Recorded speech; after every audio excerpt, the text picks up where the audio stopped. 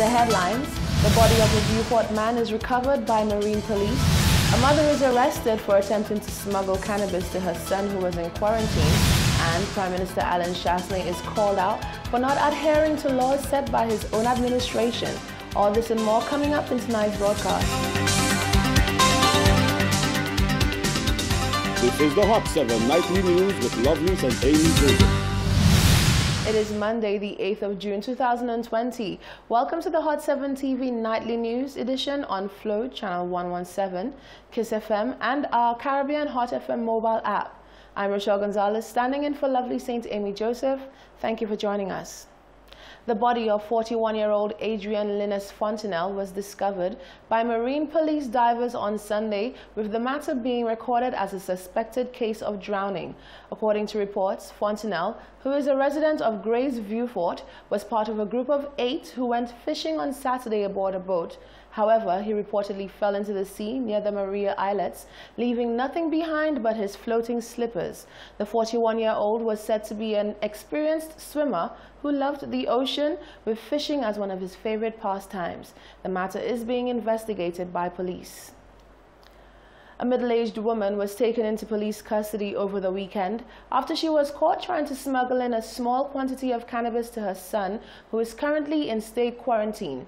According to reports, the woman in her 50s brought a bag for her son at one of the quarantine facilities on Saturday. However, the bag was checked and the herb was found wrapped in foil. The woman was arrested and taken to the Grosley police station.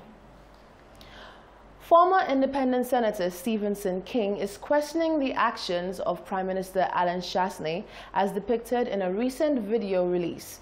Dr. King noted that the PM appears to be disregarding social distancing protocol as he interacts with community members, behavior which he believes is counterproductive in the fight against COVID-19. In recent videos gone viral, Prime Minister Alan Chastanet is seen speaking with members of various communities. Upon closer inspection, it can be noted that the PM is neither wearing a mask nor remaining a recommended 6-foot distance from persons as is required under social distancing and mask protocols. Former Independent Senator Dr. Stephen King is speaking out against this behavior, stating that the PM has disregarded the exact protocols that his administration is ruling to the people of St. Lucia. Dr. King questions, if it is a case that protocols can be eased to this extent, why does St. Lucia remain in a state of emergency? Right now, we're supposed to be in a state of emergency. We're supposed to be moving with masks and social distancing, etc. Yet still, these rules seem to apply to some and not to all. Because we saw the Prime Minister and his entourage going through communities.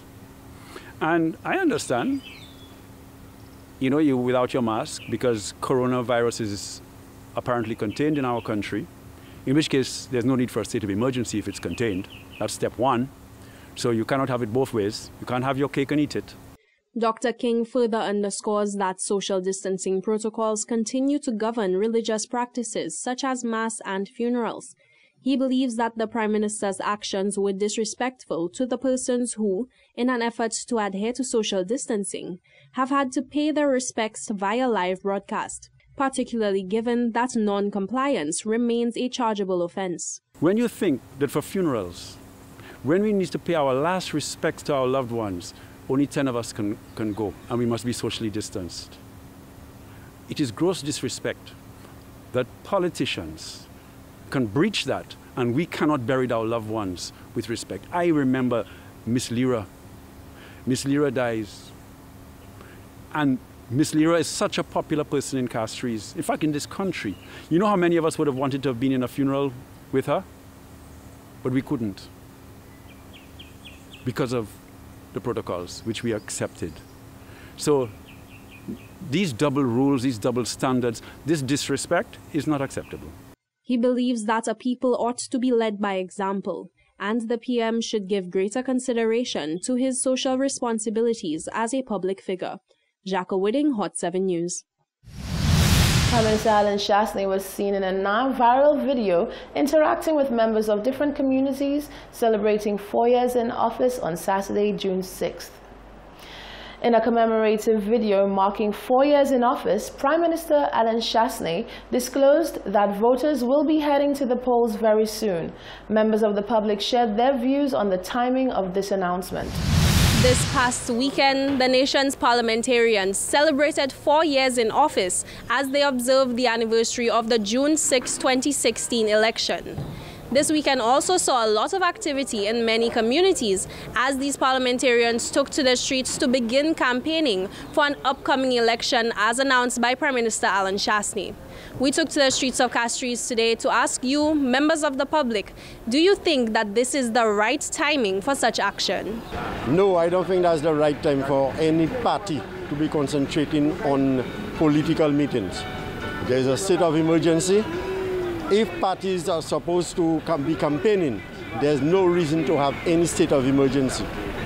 The campaign still brings people together, where we still supposed to be having the social distancing. So to me, it is not right. That's not the right time. In the smaller islands, when St. Kitts and Nevis, they had elections. I see nothing wrong. The people want the elections, so they could. Nothing wrong at that time. Nothing wrong. Once it managed properly. Yeah. I think it's the right time for them to do their thing.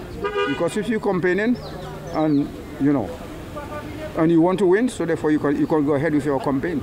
I just see nothing wrong with that.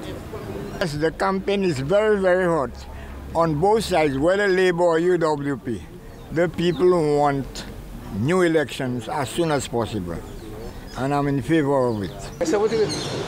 The state of emergency? Whether those somebody is the coffee that affected me, but the state of emergency don't affect me. So, Jean politics là, yo trop enragé, yo trop ni politics fever, politics stroke, especially JPA, ini maladie politics. COVID-19,